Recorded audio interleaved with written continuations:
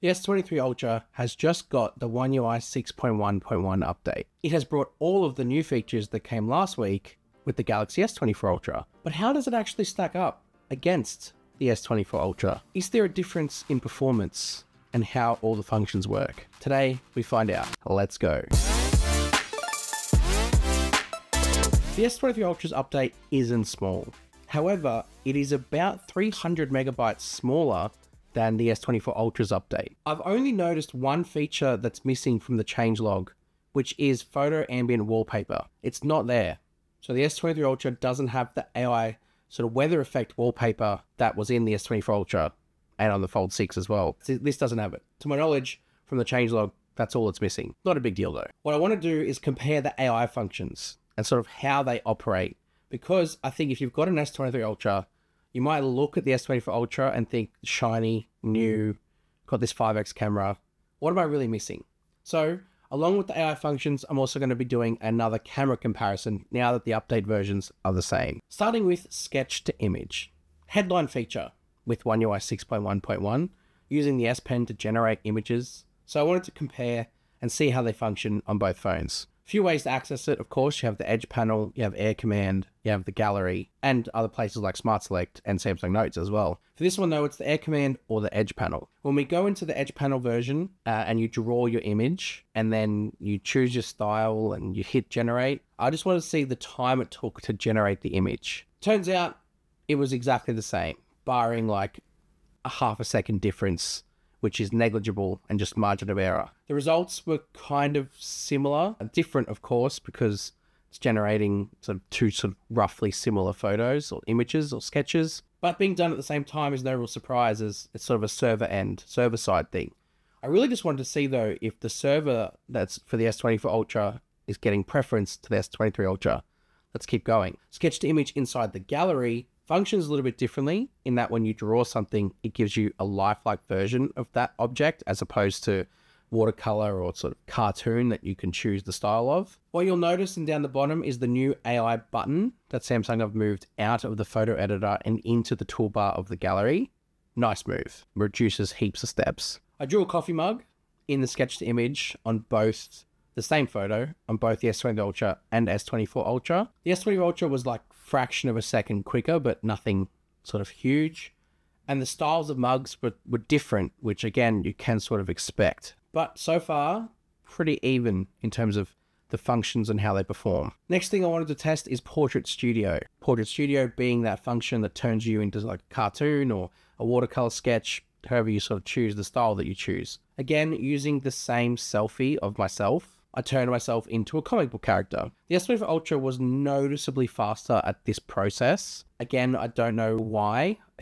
That's how it panned out. Both, however, produced pretty good results. I think you'd be happy with either. If you had the S23 Ultra, you'd be happy. If you had the S24 Ultra, you'd be happy. Pretty much functionally, they're the same. So if you've got an S23 Ultra, you're not missing out on anything with this feature. Sort of moving out of the sort of sketch to image and the sort of image generation type thing and into some sort of more functional and more sort of practical use cases. Things like Message Composer. I thought I'd be a bit funny with the prompt that I give Message Composer, as you can see in the clip. What I wanted to test was how fast it took to compose the message. The S23 Ultra came back with a result slightly in front of the S24 Ultra, but it didn't like the prompt that I gave it, even though it was the same as the S24 Ultra, and it gave me a result, a proper result. The S23 Ultra said it can't do it. Weird, considering that they're theoretically using the same backend server.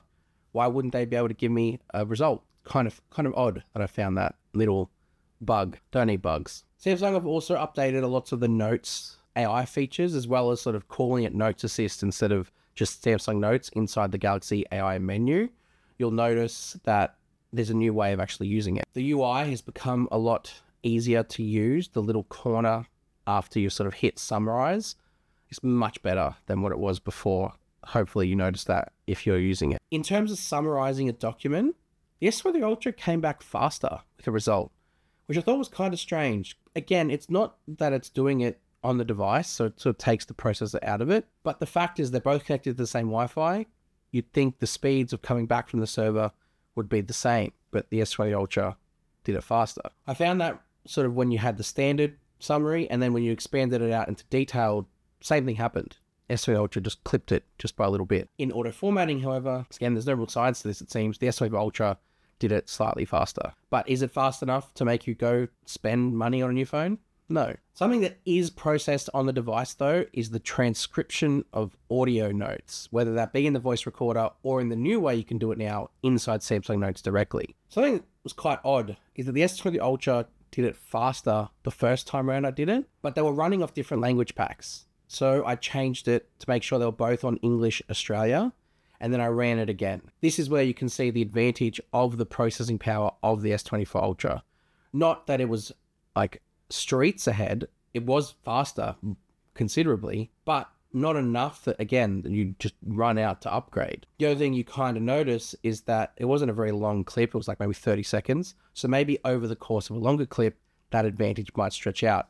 But for this one in particular, the S23 Ultra had a slight lead, slight advantage. Summarizing it though, the same. Now stepping into some of the sort of other functions that were in the changelog, live effects being the first one I'd like to look at. Live effects is quite cool in that you can sort of generate this sort of moving sort of photo effect where your face and sort of background kind of move away from each other. Not new or revolutionary, definitely been out on other platforms before, but first and now native to the gallery in oneui. Generating the live effects on the same photo was the same on both in terms of speed. What was different is when you wanted to save the clip afterwards. You can see the S24 Ultra sort of race ahead in terms of processing and saving that to storage. Instant slow-mo was the same. You, again, after you've sort of clipped and sort of long pressed down and you can see it sort of clipped the slow-mo with the button at the top. When you hit save slow-mo clip, that little button, again, the S24 Ultra just processes it and saves it into storage faster than what the S23 Ultra does. That is the advantage of the newer processor in that sort of processing of, and rendering of things. You can just do it quicker. There's a feature in here that I didn't mention in my S24 Ultra oneui video, so you can actually go and check that out up here if you want. But there's a feature that allows you to clip motion photos and turn them into GIFs, and not just GIFs like stickers. So when you long press on what is a motion photo, you'll sort of extract you out and remove the background. When you hit the three dots and you hit create GIF, it'll turn that sticker into a GIF with the background removed. I think that's kind of fun. It does it the exact same time frame on both the S23 Ultra and S24 Ultra. Again, you're not saving time by having the newer phone. So there's no real advantage to the S24 Ultra with any of these AI functions. If you have an S24 Ultra, you might view this as a negative, but definitely if you're an S23 Ultra user, it's a huge positive to sort of not be missing out on functions and they perform the same. However, with all that being said, this next part might make you question your S23 Ultra and look at the S24 Ultra a little bit more favorably. In my camera comparison in my last video between two S24 Ultras, I noticed Samsung kind of tweaking the processing a little bit, sort of improving it in sort of subtle areas to make it a little bit sort of more neater and better aesthetically pleasing for your image. Well, it doesn't seem like they've done that with the S23 Ultra.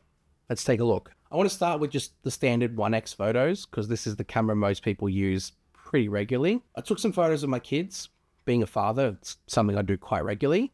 And something I immediately noticed on the S24 Ultra compared to the S23 Ultra is the difference in the skin tone. There's some darker contrasting going on the S24 Ultra compared to the S23 Ultra, which completely overblown the skin tones and made them too light. I didn't like it, and it's not how they look in sort of real life. The S24 Ultra was much closer in both these photos to what they actually are represented in real life. When I took the phone outdoors, I noticed an immediate difference in sky tone. The blue was completely different in both, but that wasn't even the most noticeable difference. If you look at the lighter areas, so not the part covered by shadow, the grass is so much sort of punchier and has more color and vibrancy about it compared to the S23 Ultra, which almost overblown the grass in that bright area.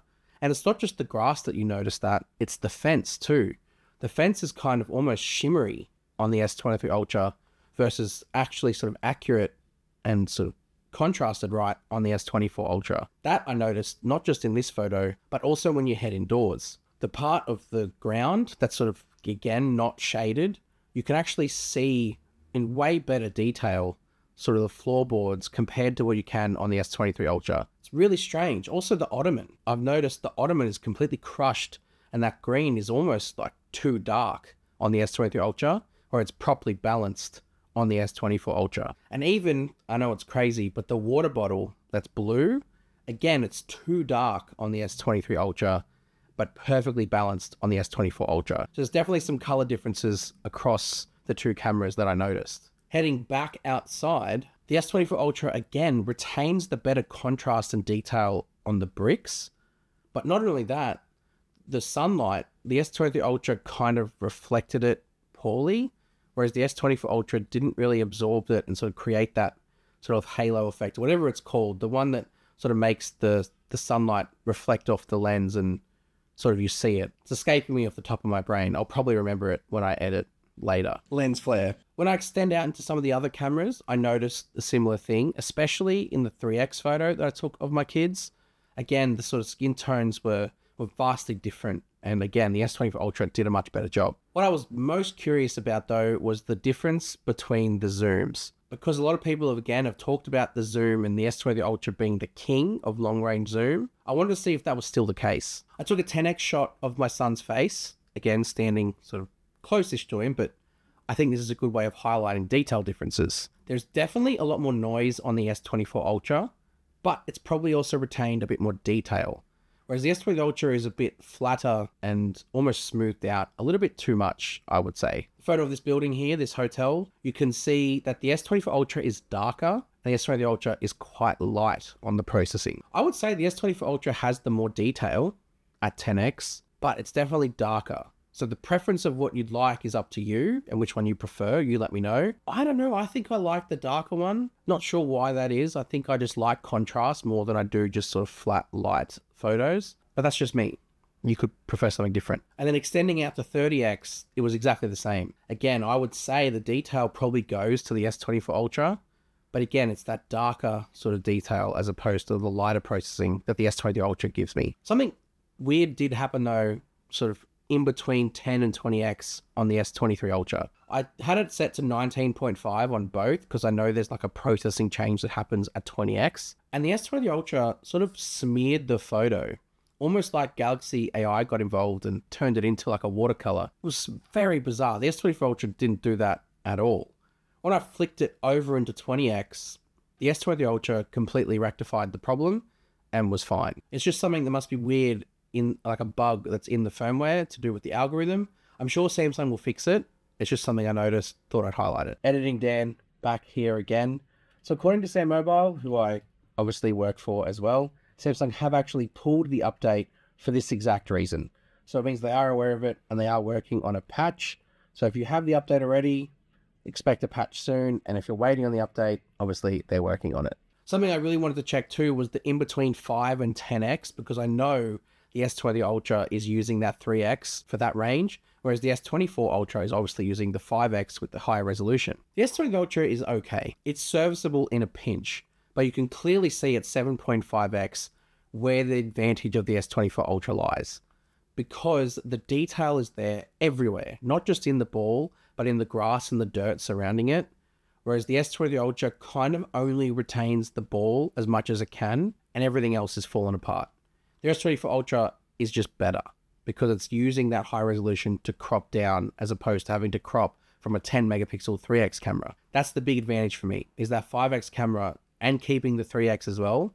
Bit of a genius move there from Samsung. The video situation was kind of a similar story to the photos in that the sky tones were vastly different, but also the contrast difference in the fence and in the grass immediately jumped out at me. The S24 Ultra balanced it better, the grass retained its color and the fence as well, especially in those light areas, whereas the S23 Ultra kind of overblew those highlights a little bit, which was surprising. I don't know if I remember it doing that, and you could probably go back to my camera comparison way back at the start of the year to see if there's any differences, but as of now, these exist. So that is the S23 Ultra's version of oneui 6.1.1. It won't reflect that in the version number of the software, but just know it is actually 6.1.1.